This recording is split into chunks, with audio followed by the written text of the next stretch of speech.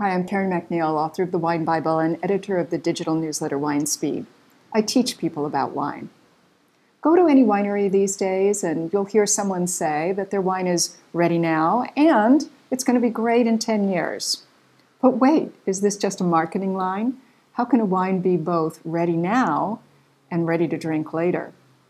While these ideas seem mutually exclusive, it actually is possible.